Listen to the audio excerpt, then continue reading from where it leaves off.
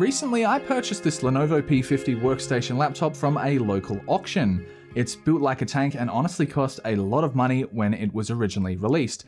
But is it still useful today? Let's find out. Here is the laptop, which cost me 220 Australian dollars, or the equivalent of 150 US. For my money, I got a laptop with a 6th gen quad-core i7 processor, 8GB of RAM, and a 256GB SSD. The one defect the listing mentioned was one of the side USB ports not functioning, which isn't all that surprising considering how heavily it appears they have been used. The rubberized coating on the lid has its fair share of scratching, and generally the casing shows many signs of wear. With this being a Lenovo laptop, it carries the tradition of the red pointer nub, much to my delight. And if you like your laptop to be a bit flexible, the screen can be pivoted over 180 degrees. But let's now see if it's still functional. It boots straight into an unactivated version of Windows 10, and hopefully I can use its original Windows 7 product key to activate it, provided it has one hidden somewhere. And today's video wouldn't be possible without your phone and their recently released 18T rugged smartphone. This truly has some great features on top of being a really durable phone. The battery life is also incredible. The capacity is a whopping 9600 mAh, and it's got a diverse range of optics including a FLIR thermal imaging camera and a microscope lens. There's also 5G cellular connectivity, a 120Hz display, and 66-watt wired fast charging. The programmable button on the side is also a nice nifty feature. Oh, and this phone also has a headphone jack. This is really a Swiss Army knife of a phone, and there's even an endoscopic camera attachment. So if you're after a tough, feature-rich smartphone with battery life for days, this is seriously one to consider. Links are in the description and the comments if you want to know more.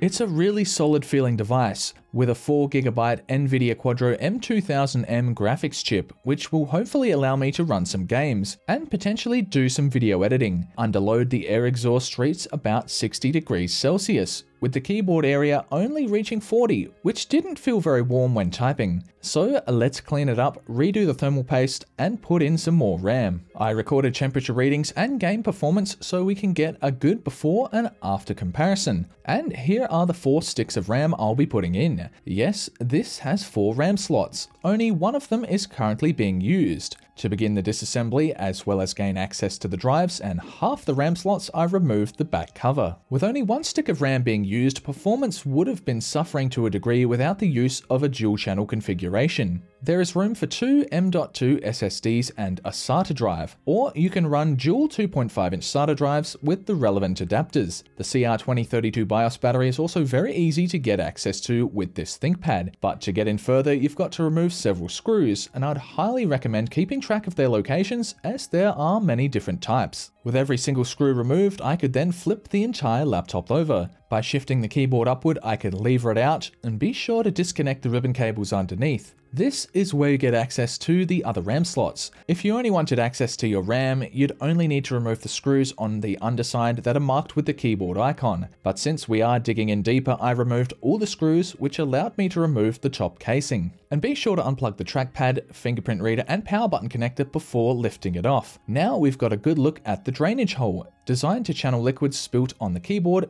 out of the device. And to separate the screen and top part of the chassis, several more screws needed to be taken out. I decided to keep the display attached to the casing to save time. This way I didn't have to remove the tape routing all the screen connectors to the motherboard. And here is the motherboard with the decent looking cooling solution. This should be adequate for the CPU and GPU in this machine. With every screw loosened, the whole assembly lifted out easily. The fans really look quite dusty, and it'll be interesting to see just how much we can improve the temperatures. It looks as if the intake area was somewhat clogged up as well. The original thermal paste, which would have been about 6 years old, was quite hard, and this is something I'd suggest changing at least every few years, especially if you use a gaming laptop. You never know the quality of paste that was originally used, and to help remove the old stuff, I'm using some isopropyl alcohol. And be sure to remove the paste on the cooler as well. Having the surface free of debris is super important. The small thermal pads used for GPU memory and I believe CPU VRMs seems fine, so I'll leave those as they are.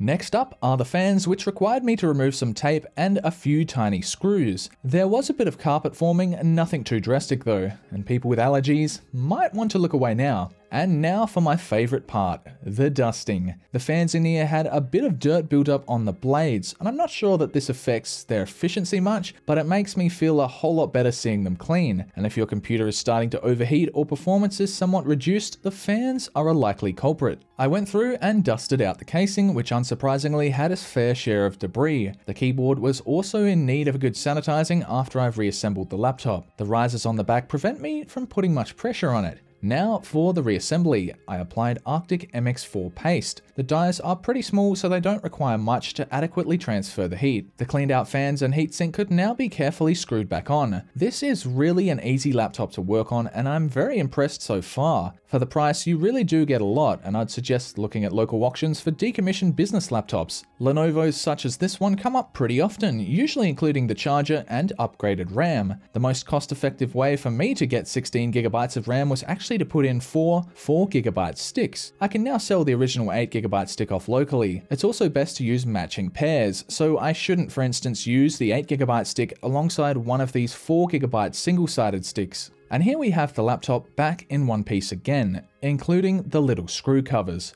Using some eucalyptus oil, I wiped off the top lid, which reduced the appearance of grime and scratches quite a bit. The keyboard area also benefit from a wipe down. I also dusted around the keys to get rid of gunk. The last part to need cleaning was the display surface. I used some lens cleaner and a clean microfiber cloth to get it looking pretty good once again. Now for the moment of truth. Does it still work, and will it recognize the new RAM? It thankfully does. All 4 sticks are now being used, a total of 16GB. So how about activating Windows? There's no need to shell out for a license, as it appears to have an unused one under the battery. A Windows 7 Pro key will activate this Pro version of Windows 10, which is really helpful. I typed in the key and success, it's now activated. So let's see just what this machine is capable of, starting off with some games.